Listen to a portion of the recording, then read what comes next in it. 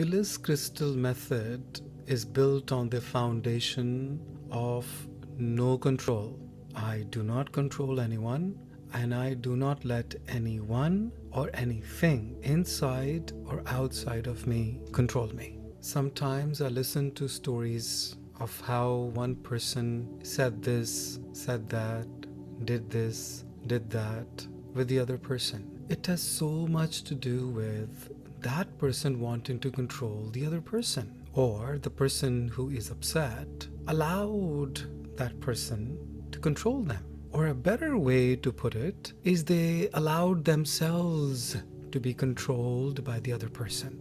Even getting upset about what that person said or what that person did is also allowing yourself to be controlled by their words and behavior. The key word here again is control. How do you tell the other person? So what can we do without being controlling ourselves? What we can do and should do, if that is what we choose to do, is to not let that person control you. I cannot control other people, but I can stop the control of other people over me. I have that right and also responsibility in any form of control. My desire to control somebody, or other person controlling me, or me letting other person to control me, whether it is their behavior, their words, or even their memory. Just do figure eight with that person. What does figure eight do? Figure eight sends a strong message to that person subconsciously that you go back into your circle and let me stay in my circle.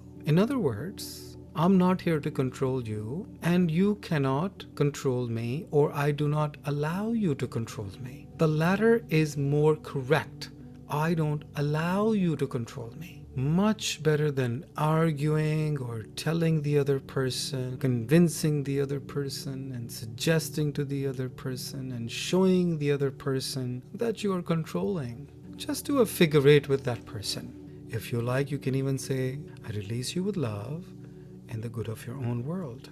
No matter how good your intentions are, controlling other people is not your right or your responsibility, and is not loving. Control is opposite of love. If you are controlling other people in the name of helping and loving, no, you're not helping or loving that person by controlling that person. If you're allowing the other person to control you in the name of, oh, I don't want to hurt that person's feeling, that's not love.